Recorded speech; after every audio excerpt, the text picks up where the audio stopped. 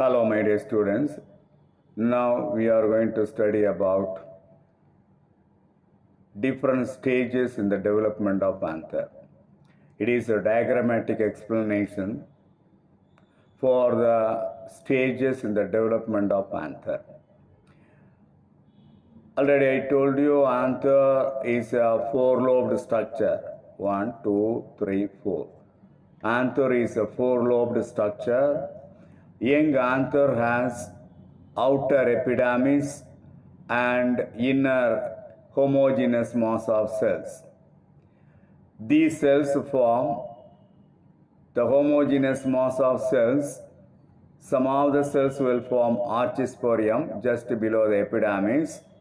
The archisporial cells divide by periclinial division and form primary parietal cells which form the epidermis, which form the wall of the anther.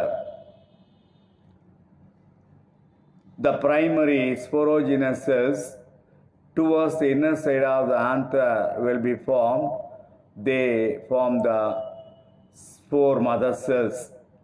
The primary parietal cells undergo a series of periclinal and anticlinal division and form 4 to 5 layers of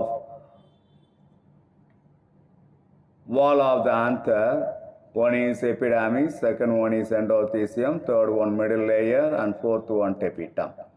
The sporogenous cells undergo mitotic division and form sporogenous tissue.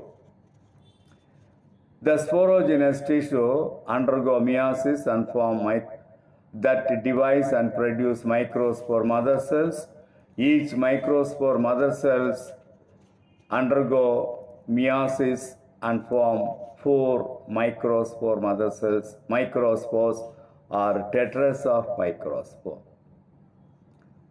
So that is the development of anther.